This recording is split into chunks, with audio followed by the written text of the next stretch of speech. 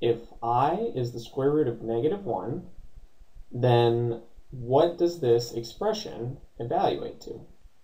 So to solve a problem like this, I'm first going to rewrite this. Instead of having it squared, I'm going to put the same binomial right next to each other, since they mean the same thing. So a minus bi times a minus bi. And this way we can FOIL out each of these.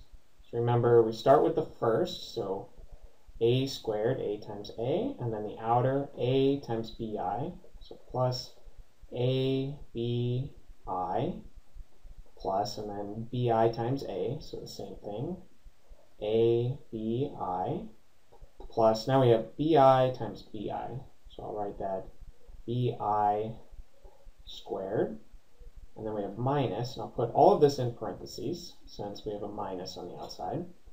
So again, we'll have a times a, so a squared, and then a times minus bi, so that'd be minus abi, and then minus bi times a, so that's the same thing, minus abi, and then at the end we have minus bi times minus bi, which is a positive number, so I'll write plus bi squared. Now we just have to simplify this a little further.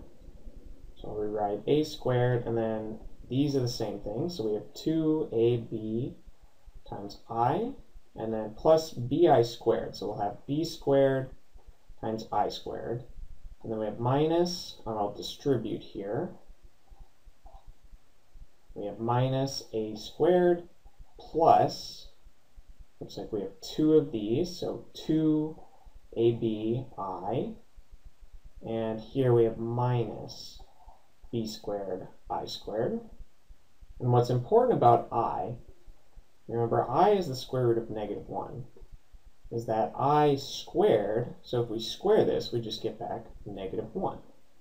So we can rewrite this again, now combining all the terms. So we have a squared minus a squared. So these cancel out, and we have 2abi plus 2abi. So there we have 4ab times I. And here we have plus b squared I. That was supposed to be a squared.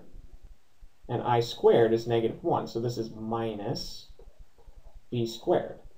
And then over here we have I squared again, so -1, but this is a negative, so that would be plus b squared.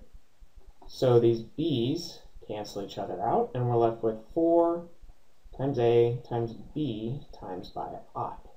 And this here will be our final answer.